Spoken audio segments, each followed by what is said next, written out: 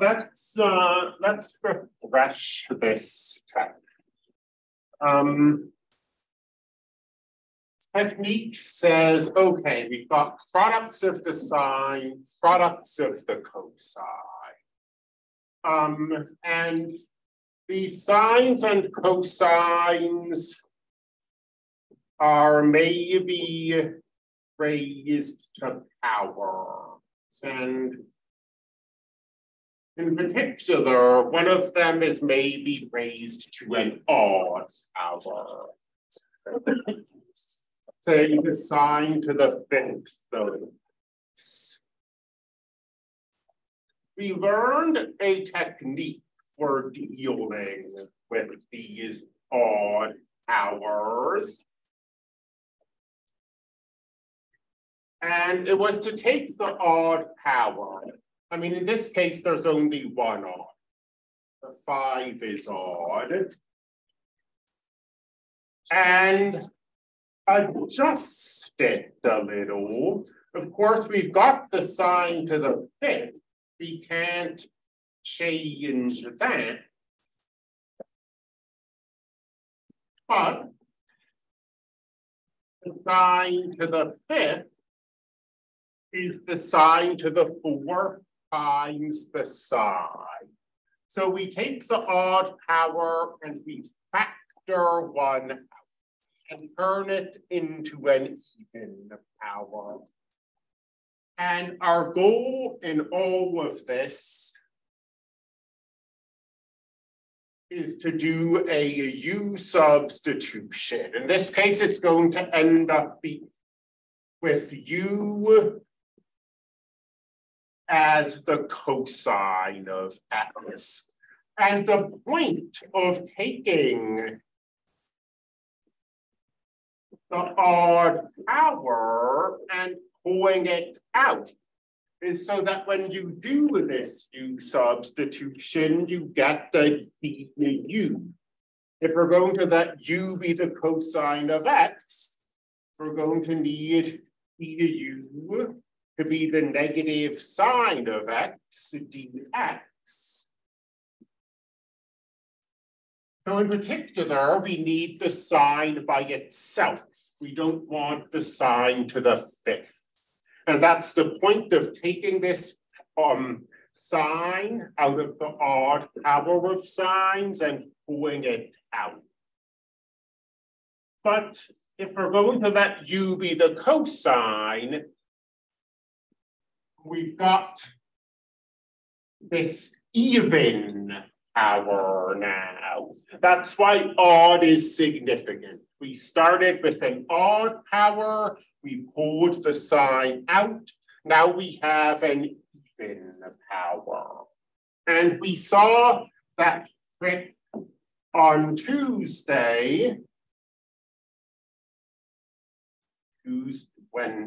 Monday, that an even power can be written as a square raised to a power. So like the 4th power is the sine squared squared. And then we use the Pythagorean identity. And we turn, in this case, the sines to the cosines. So if we were, I guess we might as well actually finish out this problem.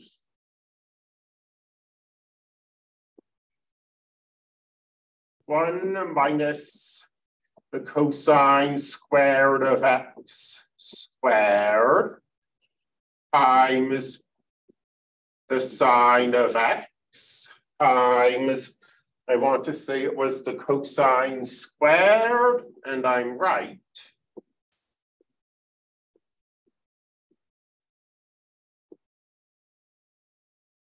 And at this point, we have all cosines except for this sine, which we carefully preserved. And this is going to let us do this substitution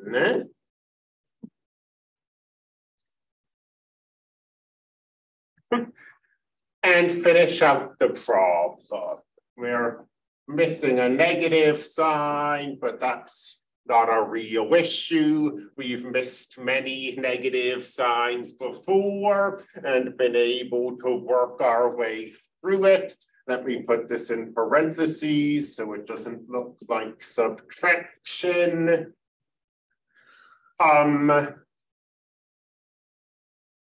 Negative 1 minus u squared times u squared du. And once you get this trick down, because I mean, it's very mechanical. Grab an odd power, pull something out, rewrite it as a square, and then use the Pythagorean identity. Once you get this process down, it's mainly the algebra that's annoying more than the calculus. You see, we've got to simplify this. 1 minus 2u squared plus u to the 4th times u squared du. And now we still have to simplify this. I mean, so far, perhaps this is clear, but just so we're definitely on the same page, I took that expression and I FOILed it out. So now we have negative u squared. This is distributing over the parentheses. Minus 2u to the 4th plus u to the 6th du. And now we proceed. I guess, now let's take it to the next frame. So maybe not the pink, not sure that's the most visible color. So negative u squared, this negative sign is also going to distribute. So negative u squared plus 2u to the 4th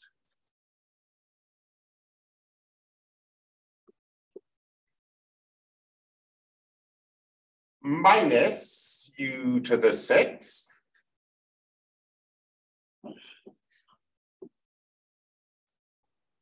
equals negative 1/3 u cubed plus 2/3 u to the 5th minus 1/7 u to the 7th plus c. And we let u be the cosine here.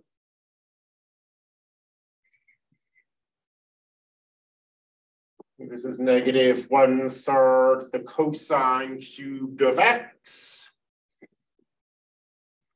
plus 2/3 cosine to the 5th of x minus 1/7 cosine to the 7th of x plus c.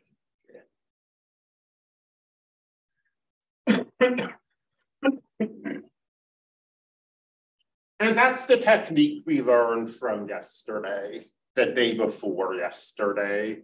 And I just have a few stray comments. The day before yesterday, so Monday, I said that if you have two odd powers, you can just pick one of them, which is, I guess, formally correct, but was not the best advice I could have given. If both the the powers are odd, you want to work with the smallest power. So like if we have the sign, and admittedly, I've never seen a sign like this in any sort of application, but if you have the sign to the 17th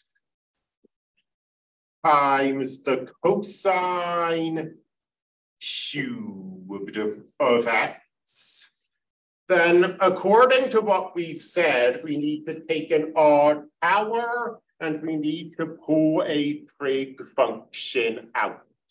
And because there are two odd powers here, there are two ways we could do this. But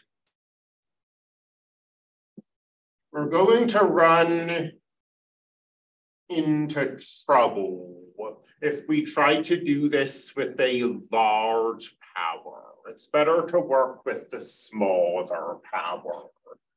Because let's just see. That 17 is certainly odd.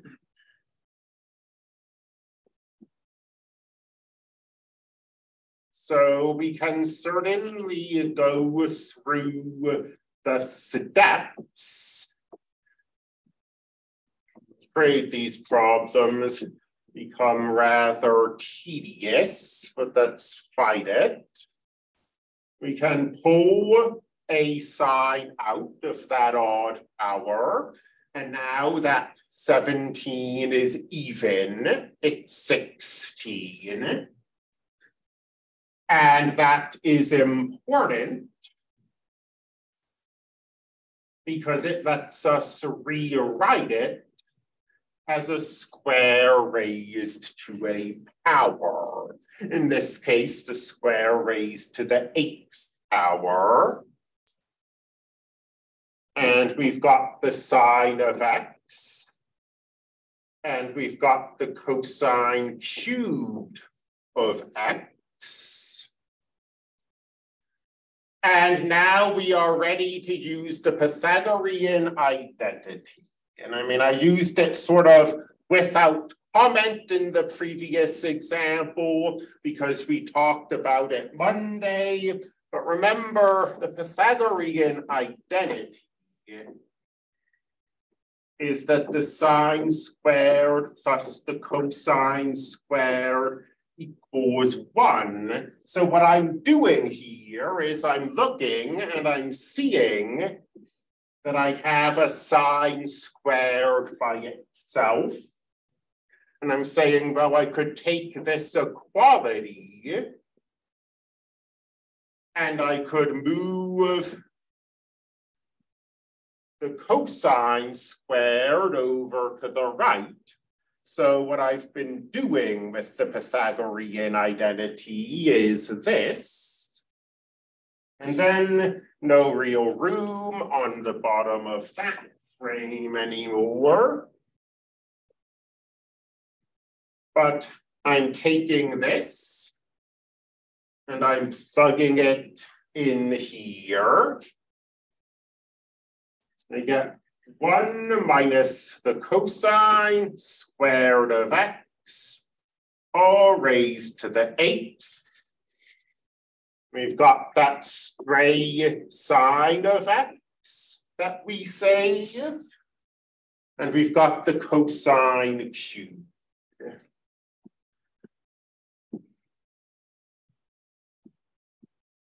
And now we're basically ready. We're going to again do this U substitution. It's just like our first example, really. Again, we're missing a negative sign. That doesn't, again, bother us. We can put missing negative signs in. But then we get when we do the substitution, 1 minus u squared to the 8th times u cubed du. And this emphatically does bother us. We could theoretically finish out this problem, but in practice, trying to work with this would be so difficult.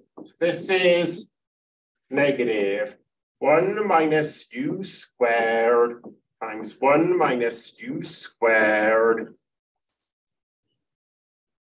repeated 8 times. And the only way to integrate this polynomial is to do all of this FOILing out.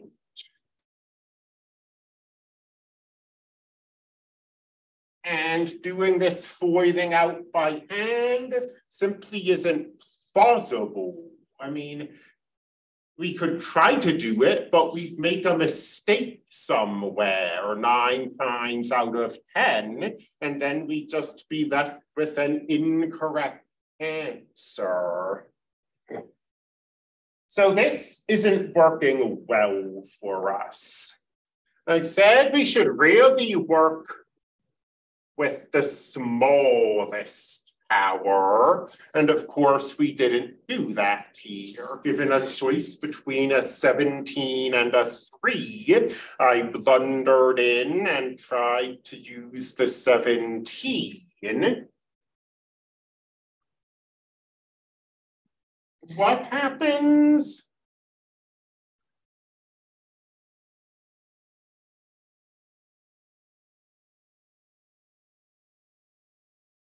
If we take this advice that we have written up here and messed around with the 3 instead. Now, this sign to the 17th, we'll just leave alone. This odd power of the cosine will turn into an even power when we pull it out. We get to skip a step here. I mean, the cosine squared is already what we need. If this were like the cosine to the 6th, we'd have to rewrite it as the cosine squared to the 3rd, but there's no rewriting to be done here. We can just hit this with the Pythagorean identity.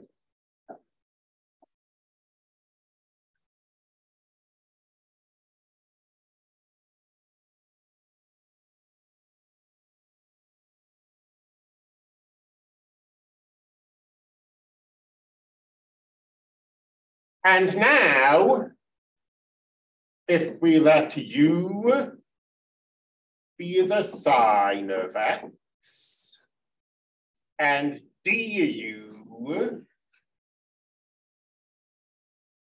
be the cosine of x, then this is u to the 17th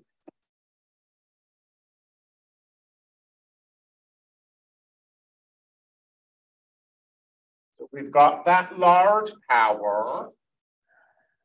We've got 1 minus u squared.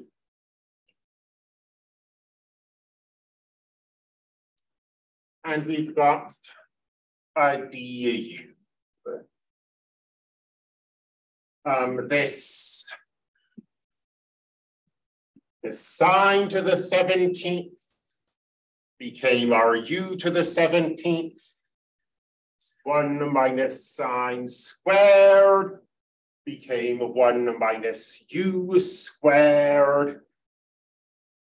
And this cosine of x dx became du.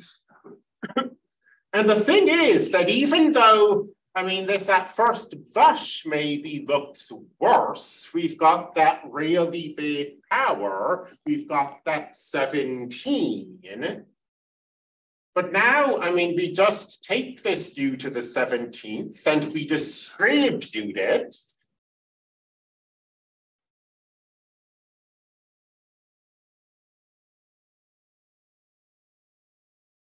And we have this really easy integral that we can take without having to do all of that hideous algebra we were looking at previously.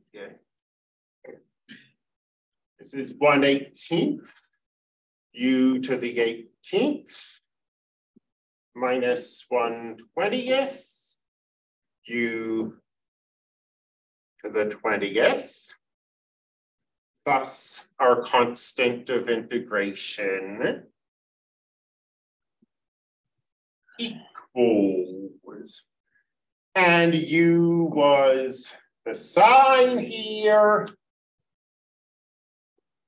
So 1/18th, the sine of x to the 18th minus 1/20th, the sine of x to the 20th, plus a constant of integration. So you see that, I mean, this was a really extreme difference, just because the smallest power was so much smaller than the larger power. But it's always going to be simpler algebraically to use the smallest power. If you've got two odd powers, and you can make a choice. I would like, okay, obviously this week's been weird. I'll finish up this section. So I guess this is kind of a digression, but I'll finish up this section today. Homework and or quiz, homework / quiz has not been posted yet. I've been sick. I haven't written it. I'll get it up at some point, but also the test is getting out tomorrow. So tomorrow you'll take the test. That will obviously be what I want you to focus your attention on. This homework and quiz will have a due date sometime next week. So just getting that out there. And with, I guess, about 25 minutes left, I guess it makes sense to at least ask the question.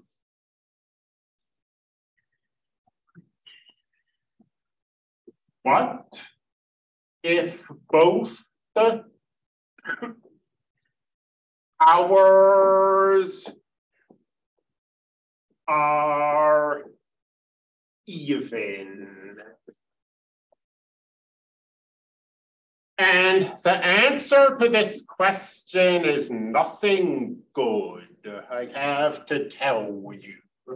Like, I don't know what you thought about the material we did Monday, but it was definitely sort of the simpler case.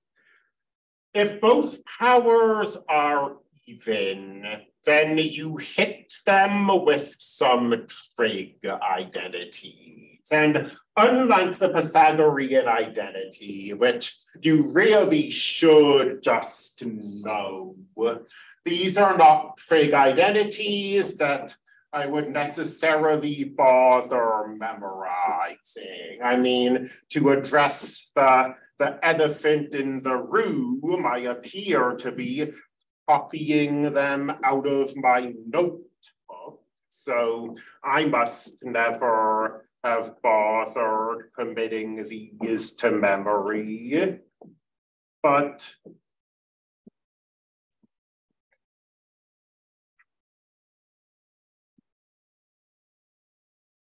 there are these trig identities that let us work with squares of the sine and squares of the cosine. And these trig identities in terms of integration are both simplifications. We don't know how to integrate the square of the sine. We can integrate 1 minus the cosine of 2x over 2 though. In fact, maybe this is something it would be genuinely good to see.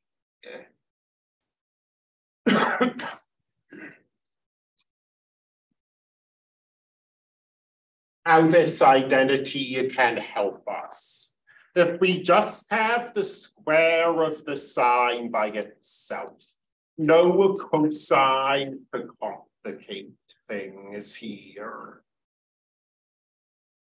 Well, the sine is being raised to the second power. 2 is not odd, so we cannot proceed using the trick that we just learned. I will pause a moment here to say, if we had the sine to the 5th of x, the trick we just learned would work. I know I phrased it in terms of powers of sine and cosine being multiplied together, but it also works if you just have a single odd power by itself.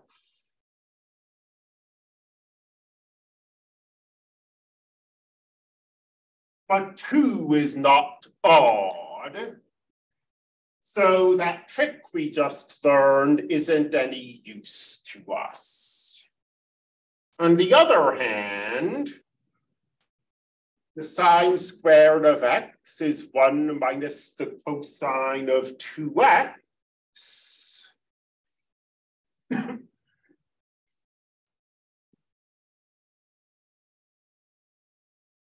All divided by 2. And this second integral, I think when you look at it, it looks intimidating. Like you've got division and you've got a 2x. You don't know how to integrate the cosine of 2x. But if you just to rewrite this a little, it's 1/2 minus 1/2 the cosine of 2x dx. And it might help if you put that 2x in parentheses to help you recognize what's going on. This is an integral that we can take. The 1/2 is absolutely no sweat at all. I should not say things like that in case there are students who struggle with this. I'm not trying to make this seem trivial because it isn't. But the integral of a constant is the constant times x. So the integral of 1/2 is 1/2 times x. And then we have 1/2 the cosine of 2x dx. And the way this is written on the whiteboard, I mean, with the 2x inside the parentheses, I hope that you're at least approaching the point where you can see something like this and you can think, oh, this is probably a U substitution. We can try letting U be that little expression inside of the parentheses.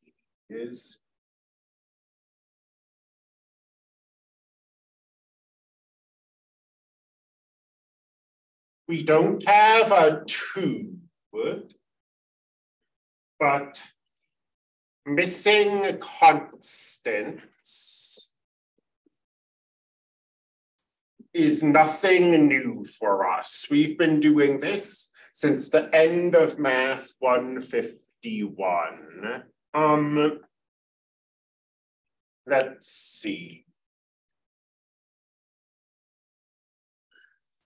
So we've got this 1/2, first of all. This 1/2 is just sitting there. Then we want a 2. So we'll put the 2 in.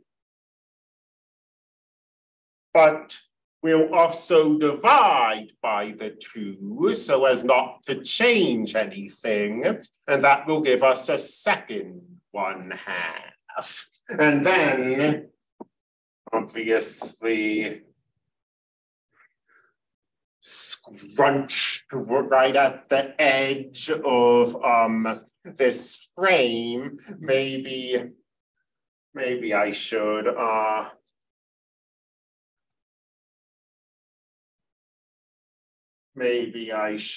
go to a new whiteboard frame.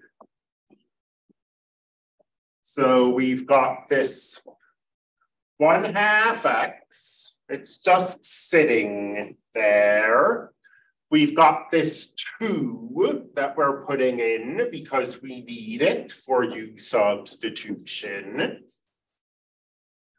We've got a second 1/2 that we're putting in because, well, we can't just put 2's in willy-nilly. We don't want to change this integral. And then we've got the cosine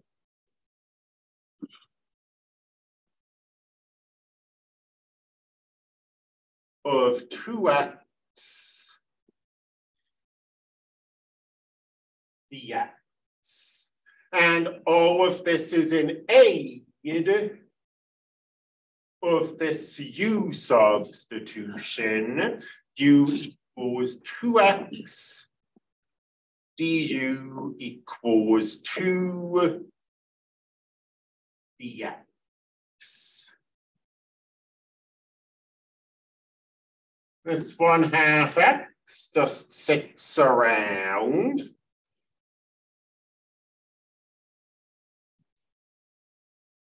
These constants we don't want.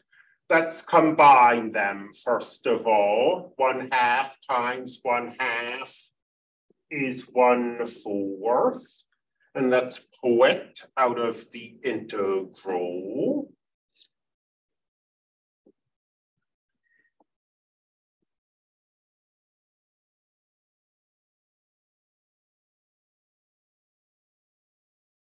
Some of you might be thinking this is overkill, by the way. Some of you at this point might just look at the integral of the cosine of 2x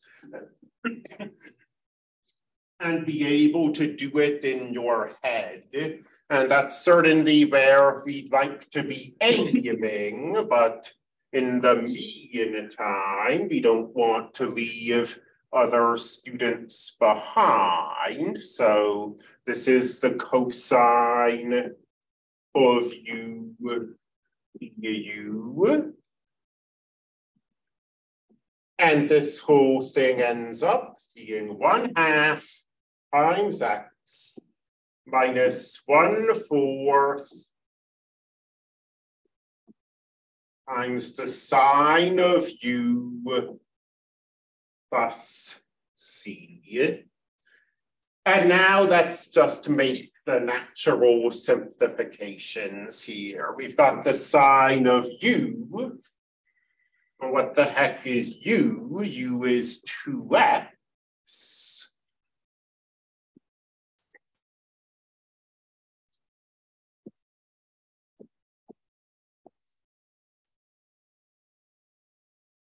And let me see.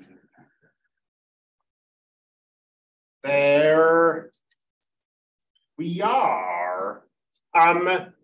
Sort of an unexpected, this 1/2 x is always kind of jarring to me. I think when we're working with trig functions, we should just have trig functions, but all of this is correct.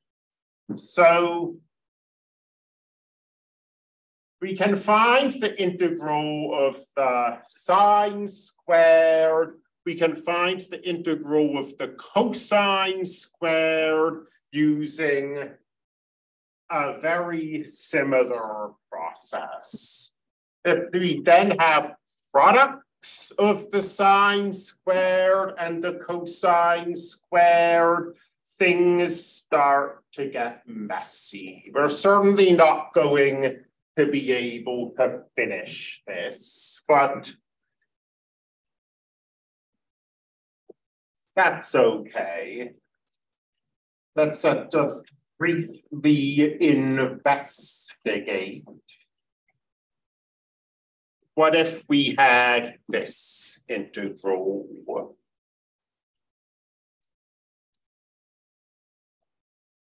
And the answer, I mean, we would start in maybe the way you'd expect.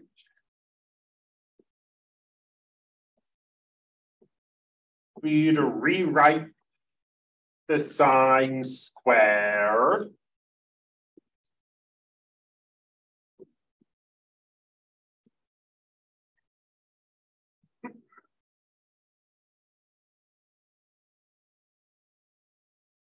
And we'd rewrite the cosine squared.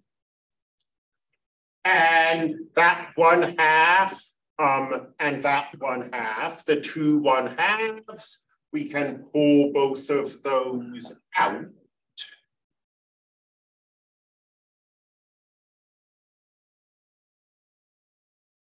And we get 1 minus the cosine of 2x.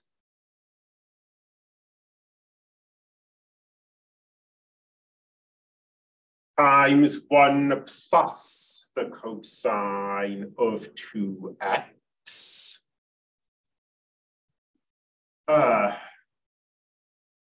Well, I knew this was going to be ugly when I started doing it.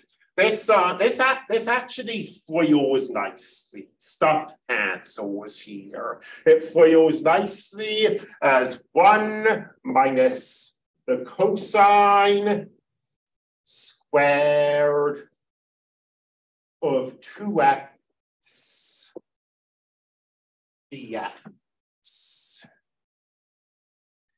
And it maybe doesn't look like we've improved our life here, but we went from having 2 squareds to 1 square. It's certainly an improvement.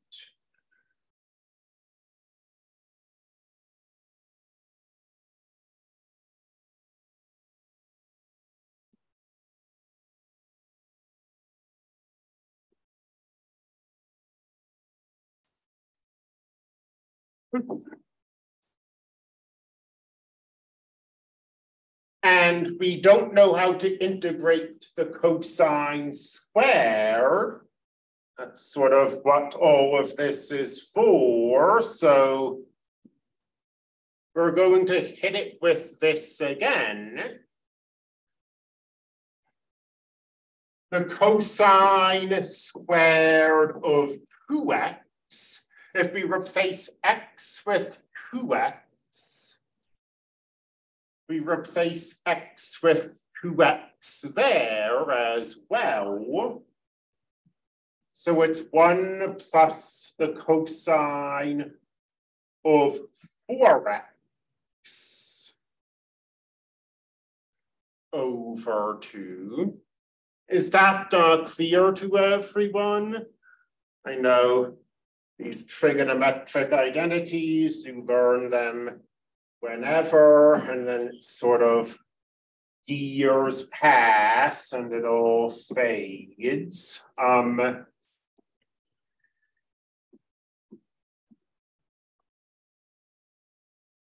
1 minus 1 plus the cosine of 4x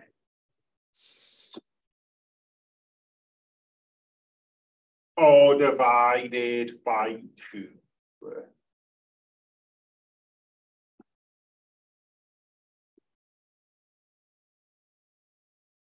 This simplifies if you want it to. This is 1/2 minus 1/2 the cosine of 4x dx.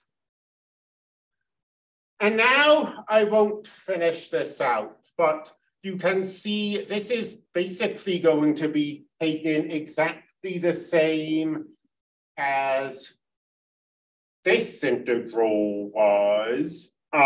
Instead of 2x, we have a 4x. So there's going to be, when we do our little substitution, we'll be letting u be 4x. But otherwise, this is an integral that we can take. So the sine squared, the cosine squared, and the sine squared times the cosine squared, all sort of ugly. They're kind of manageable. Probably that's as deep as we want to go on this. I always think what are students going to remember 3 years from now? And I think, well, probably not integrating sine squared times the cosine to the 4th. I'm not sure that I think that's a huge priority. So with that, you'll get your test tomorrow and then you can leave. There's not going to be a supplemental lecture, but you have to come in and get it. And I will see you then. And next week, hopefully more normal than this week was. And as I say, quiz will go up when I can. It's not my biggest priority. Trying to get caught back up in all my classes.